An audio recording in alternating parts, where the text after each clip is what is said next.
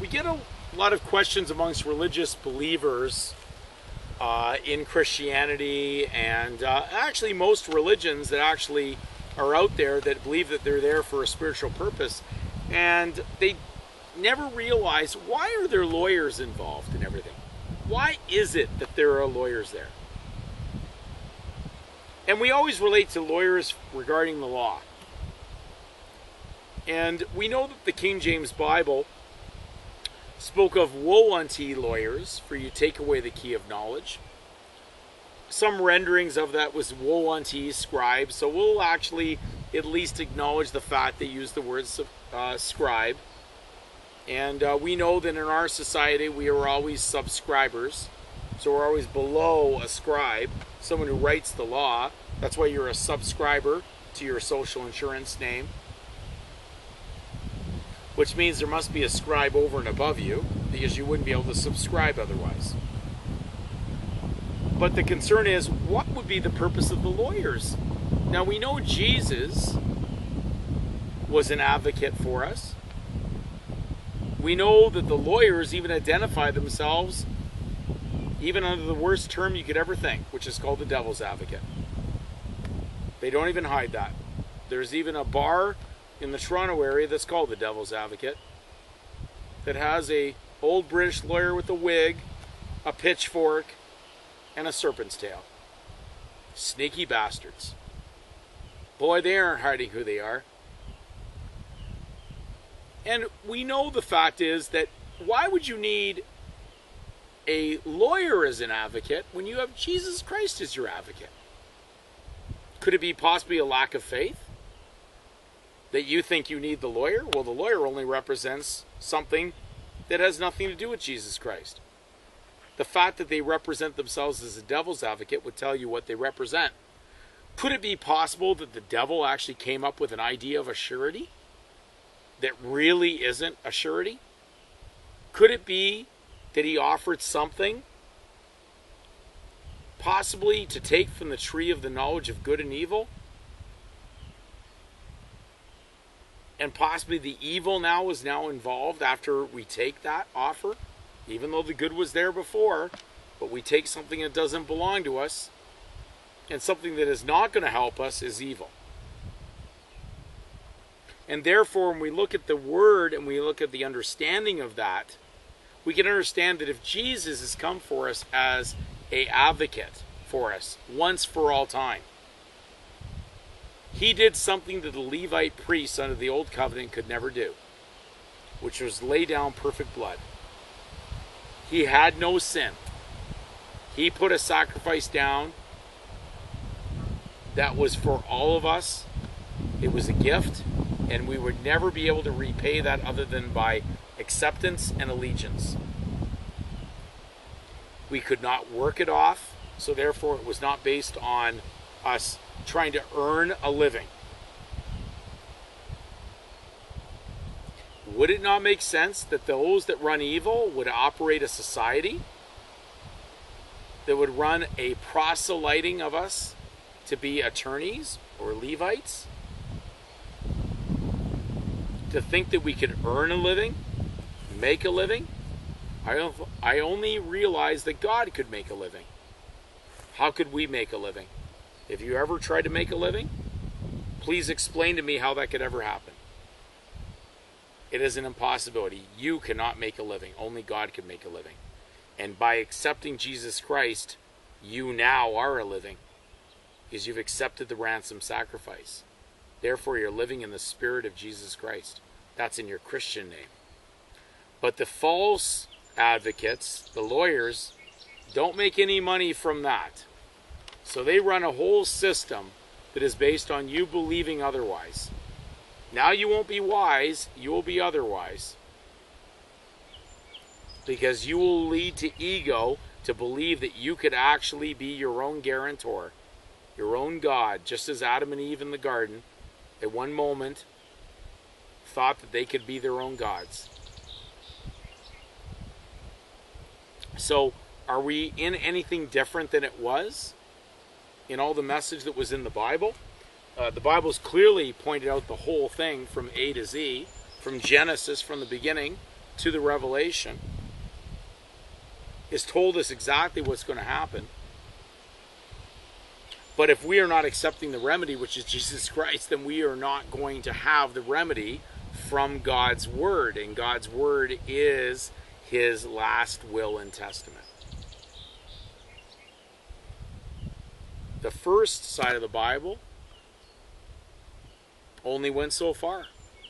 And then it required Christ to come to amend the will, which was the New Testament, a new beginning for man. And then he would be born again by the Spirit of Jesus Christ. He would no longer be under the penalty of the handwritten ordinances of the man-made law, because Christ had wiped that out, canceled it, according to Colossians 3. So we're in a book that's probably at least 65 million copies printed every year. I don't know where they're all going. A book that no one reads, and on average, according to the populace of the world, but still is printed and distributed, but unfortunately never taken to heart. And God always gives a warning before He brings a disaster. And if you haven't looked around your planet right now and you haven't seen the mess that it's in, if you haven't seen all the whoring and prostituting for money that'll never stop, people in the logging industry will continue cutting trees down, even though there could be 100 years of stockpiled trees. But they have to try to make a living, they'll tell you. Well, that's because they're trying to be God. And they won't stop until God stops them. And that's the message of Satan. That he will gather up as many souls that will continue working against God, trying to make a living. We talk to farmers. You know, blessed their ignorance. Because if they're not ignorant, and in God's law they are forgiven. In man's law they're not forgiven. But farmers were the first tax collectors, because that's what farmer means. Tax collector. Someone who farms the tax. So he tills more out of the soil than what he needs to live, because he's going to sell for profit. So unfortunately, we've got a society that will just continue destroying the planet, using itself, whoring itself for money, which hireling means, in its original meaning, hireling means prostitute, mercenary, even someone who receives a pension, someone who is a state hireling, who is paid for a treasonous adventure against his own state. Samuel Johnson's Dictionary, 1755. You need to do your research. I could say a lot of things here. If you don't know what they are and you haven't gone to a book to read it, you may be caught up in the electronic wave of, I'll get it off of an electronic site, but I won't go actually to a book. We may not reach you. And then you could believe anything that may come across the net.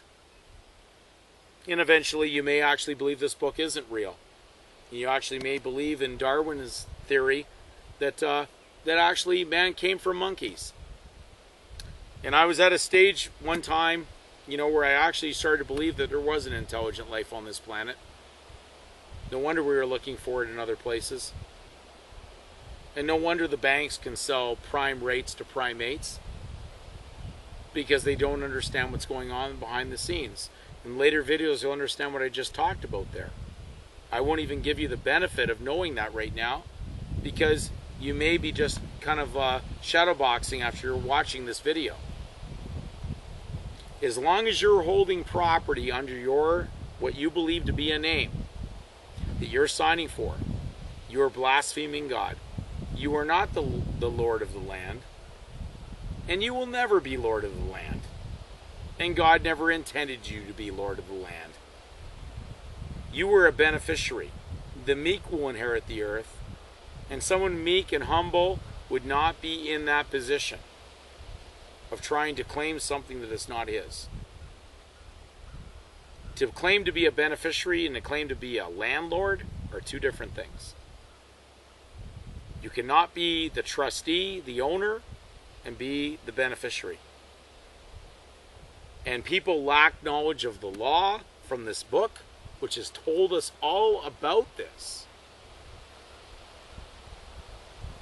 They've told us that our proper names are our given names, not a surname. A surname is improper. There can be no inheritance other than under a bond. And we will go through later videos to explain the difference between inalienable, and alienable, alienable.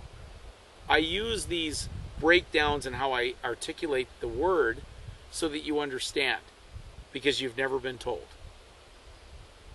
And we hope that when you take this to heart, you wipe your slate clean. You realize you don't know. Because if you knew, most likely, and had experienced the knowledge of God, you wouldn't be down the direction you are. God did not talk to those that were wealthy because he knew the odds were they would not get the message, because they'd be caught up in their own ego, in the illusion of Satan. And the message was for the meek, the poor, the impoverished. And the message was charity and love. And that would not work well for the wealthy. So our next videos will break down various other aspects of this and how a Christian today can walk in amongst a world full of nothing but mammon, commercial gain, profit, greed, contract, all the things that have nothing to do with the message that Jesus walked this earth for. We hope that you will stay tuned.